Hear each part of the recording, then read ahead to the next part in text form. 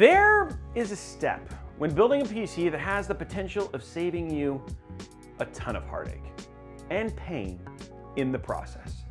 It goes by many names. Wow, that sounds super mythical when I say it that way. Terms like bench testing or breadboarding. Your components may be a vernacular that is new to you, but fear not. We will walk you through what that means and how to do it right here on Robeytech.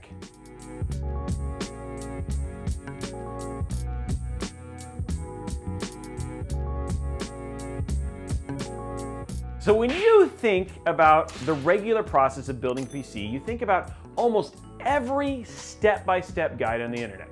You get all the parts, you clear out your table, and piece by piece you start to piece them all together. Like a legendary set of Lego, brick by brick, your masterpiece forms until finally you push the button and nothing happens. Wait, could it be the CPU? Or the RAM? Maybe it's the GPU. What if it's the motherboard? I mean, I would have to take the whole build apart. The pain as you start to undo your cable management and remove your component piece by piece, trying to figure out where it all went wrong. Fortunately, there is something you can do before this that could potentially save you from this pain when you get to that final button push and be rewarded with the magical glow of RGB upon your skin as you bathe in it and your skin still stays white because you're locked in your mom's bed. Point is, instead of that pit in your stomach and a sleepless night trying to piece together what happened, you can do this instead. Now, it has many names, again, with the very sounding mythical thing. But for the sake of this video, I'm just gonna call it bench testing your components. Well, after all that whole build-up, and it's like, it's bench testing, no! And you know, honestly, it's a step that's skipped way too often in the PC building process. What bench testing is essentially is building your PC outside of your case and ensuring that it works before taking the time to put all of it inside of this new long-term home. Now, I'm going to add that if you were planning on doing a water-cooled PC, not an AIO, but a full custom loop, that this process becomes doubly important. Because finding a failure here can save you even more time if you know a card doesn't work before you put a GPU block on it. I mean, if you didn't test it before, did you break it when putting the block on, or was it broken before? Ooh, the conundrum. So how do you test your components outside of a case? I mean, does that mean I have to buy a motherboard with a built-in power button on it? I mean, Robey, I just bought a scalp GPU and I only have a budget of $20 for my motherboard. Too soon? The short answer is no. You can do this with any number of components, and you don't need a MOBA with a special button in order to do this before building your PC. So let's walk you through this, shall we? Now first, what are you gonna need to bench test your PC outside of a case? First, here's what you need. Motherboard and motherboard box, which we have right here. Now this actually serves a dual purpose. Number one is a nice non-conductive place to build your PC, and it's got this elevation so you can put your GPU on it. So that's important because you need it to be able to overhang. So it's got two purposes. Aren't we lucky? Two, you need a screwdriver. Both a Phillips head and in this case a flathead. Now, if you don't want to do what I do and have a million options like buy an iFixit or whatever it was, you will at least need a standard screwdriver like so and a flathead screwdriver like so as well. Three, you're going to need a CPU cooler. Now, you can go as far and test your AIO cooler if you want to. I won't stop you, but they do have a tendency to be the lowest point of failure. So unless you really want to, you're gonna need to use an air cooler. You might need to pick up an inexpensive air cooler for this part. I recommend the Cooler Master Hyper 212 Evo. It's about 40 bucks and it works with both Intel and AMD and has more than enough cooling capacity to do what you need to do here. Now, if you have an air cooler already, then you can just use that. It's up to you. You may also be lucky if you got a 5600X or like what we're gonna use in this case, a Ryzen 3000 series that also comes with a cooler. That's an option as well. You're gonna need isopropyl alcohol and thermal paste. Why, you might ask? Well, here's the deal, guys. More than likely, you're gonna be using the cooler you may not be using inside your building unless you're doing an AIO. The reason you need the thermal paste is because you're gonna have to basically put thermal paste on to put your cooler on, potentially, and you're gonna need the isopropyl alcohol because we may be taking parts of this apart and you're gonna need to clean your CPU. If you're using your own cooler and you're using the one you're gonna use your AIO and it's what you're gonna do, these are things you won't necessarily need. You're gonna need your PSU. Duh! Now, in order to test your whole PC and ensure that it works, you need to be able to turn it on, and that means power. So you'll need to make sure you have your PSU. Now, if you're gonna use cable extensions, have them out, use them anyway. Again, might as well test it if you're gonna be putting it into the case. You're gonna need your CPU, you're gonna need your GPU, you're gonna need your M.2, because all of these things come at a higher risk of coming in as DOA or dead on arrival. So it's worth putting all of these things together to ensure your PC works and that all the components are functioning. You're also gonna need a mouse and keyboard so you can look through your BIOS, etc. And then you're gonna need a clean, big area surface like this one with a power outlet that's not too far away so you can plug all your stuff in. Also, finally, this is kind of a small thing, but you're gonna need a knife to open the boxes. I recommend not ripping them open because you're like, oh my gosh, I just got a 3090. And then you find out your 3090 doesn't work and it's broken and now your original packaging is in shreds versus if you just open it with a knife and it's still in good shape. So if you do need to return something, I'd open it with a knife versus just getting excited and throwing caution to the wind. So now that you have all your parts and you're ready to go, what do you do next? Well, let's go ahead and walk through building this PC and getting it bench tested. So what we're gonna do is we're gonna take our motherboard, we're gonna stick it on top of the motherboard box. Congratulations, we're on our way. Okay, next thing, let's go ahead and put our CPU in. Pop this off, get it to 90 degrees. And again, just drop it in, like so. If you have Intel, it might be a little bit different. Okay, next up, let's go ahead and grab our cooler. Important part, just verify that you have thermal paste or don't. Because I don't, I need to put thermal paste on. Okay, next thing we're gonna do is just install our M.2. Now, you may have, if you wanna test all of these, you can do that. Just install as many as you want. Okay, lastly, let's get our RAM in. So you're just gonna install your GPU. Again, okay. Just gonna take that and then kind of push your board over, and then overhang. So this thing overhangs and then just clicks in. There you go. So now you've got entirely built motherboard ready to be tested. You can see it's basically good to go. I can still plug things in. Next thing I'm gonna do now, I'm gonna grab my PSU, which is all ready and here to go. Apparently this is an ROG Strix one. Grab this 1200 watt behemoth.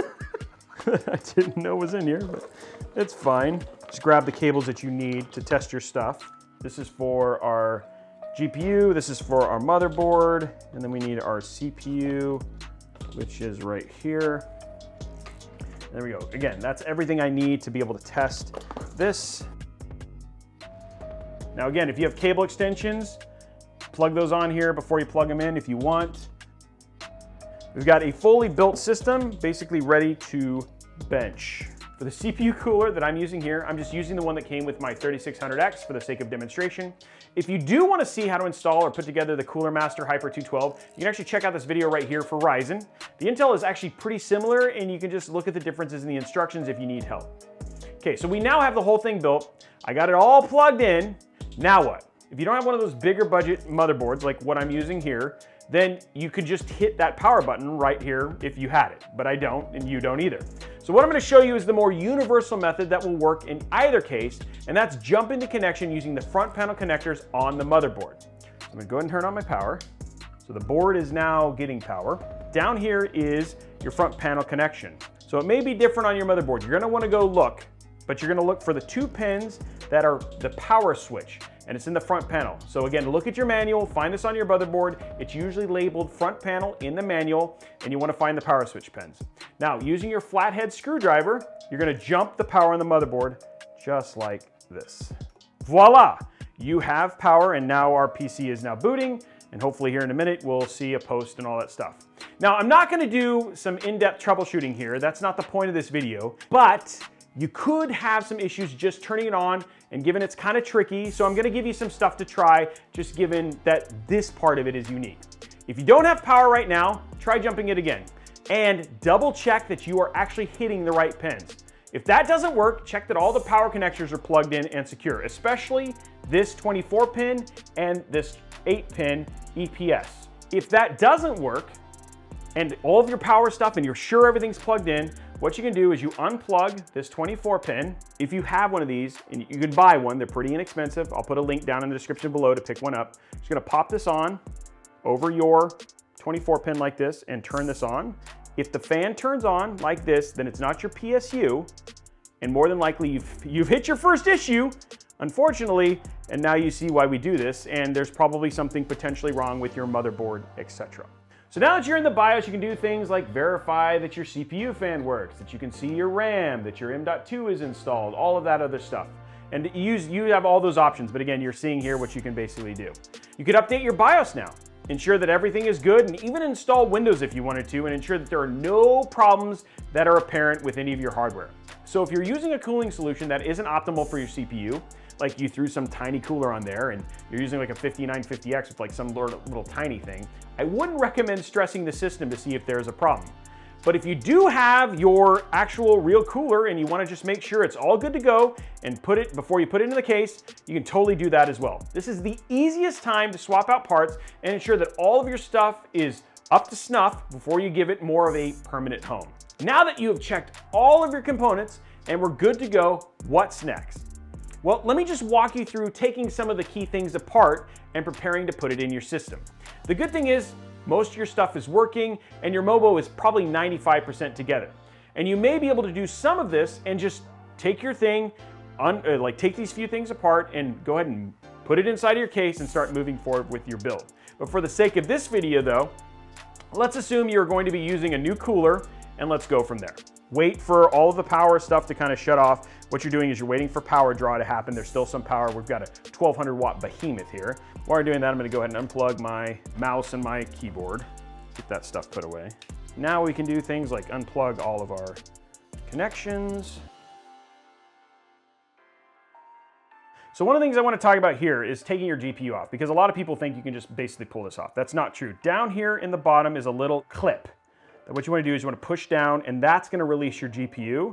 And you can easily then, at that point in time, take this out. So now your GPU's out and you're good to go there. We're going to keep everything else in here, M.2, all that sort of stuff, but we do want to go ahead and remove our CPU cooler. When you're removing your cooler, thermal paste can be pretty tight on this, so rotating left and right versus just lifting it up. A lot of times if you're getting a lot of resistance, people will just lift it up and you can literally rip the CPU out of the socket. So twisting it will help break up that connectivity so you can take it off. And then you're just gonna take it off and move it off to the side. If you're using Ryzen, you may need to put these brackets back on, especially if you're using an AIO. So we're just gonna put these back on real quick and then we'll clean our CPU. So you grab your isopropyl alcohol. You might be thinking to yourself, wow, Robey, I got this whole thing clean. I'm gonna go ahead and put more thermal paste on. Don't, because again, depending on the cooler, your thermal paste actually might be pre-applied on your AIO or even on your other air cooler if you're gonna switch out air coolers in this case. Go verify that your cooler doesn't have it pre-applied, because if it does, doing double thermal paste, not a good idea. More is not better in this case. You want just that nice thin layer. And that's it. You have now test benched all of your hardware and you're ready to build. A couple of notes though. One, if you are going to do a custom water loop, I recommend building a soft tube loop outside of your case and just testing that it all works. If you want a video on this, let me know down in the comments below. But after you're installing a block, especially on a GPU, it can be kind of fickle. So ensuring that all your stuff works with the blocks on your CPU and GPU before you build your loop is going to save you a lot of time and heartache, especially if something goes wrong. That can be absolutely brutal. I've done it, it sucks. Two, there is a point in the build when you're going to get everything hooked up. I know on a lot of my videos that you see me do cable management as I go, but as a first timer or as someone who doesn't have a wall of parts or hundreds of systems under their belt, I recommend getting it all plugged in, turning on the system before you cable management. Now, one thing, if you're looking to install Windows and all that stuff as part of this process, there's a great video that you can watch right here that tells you about all that stuff. How do you install your drivers, how to basically do some light bench testing, all that stuff, if you're wanting to do that while your system is sitting on your makeshift bench. Now, I'd love to know down in the comments below what you thought of this. If you found this video helpful, if this is something you're gonna add to your PC build moving forward. So while you're down there, make sure you slap that subscribe button with that like button and ring that notification bell so you get a notification each and every time we either post a new video or go live right here on YouTube. Now, speaking of live, we do have a live show every Monday, Wednesday, and Friday starting at 5:30 p.m. Pacific time, either here on YouTube or over on Twitch. You can watch it, it's your choice. Now, if you want to hang out and just ask a bunch of questions, we have an incredible community over at Discord at discord.gg/Robeytech. It has over 12,500 members that'll help you with PC builds.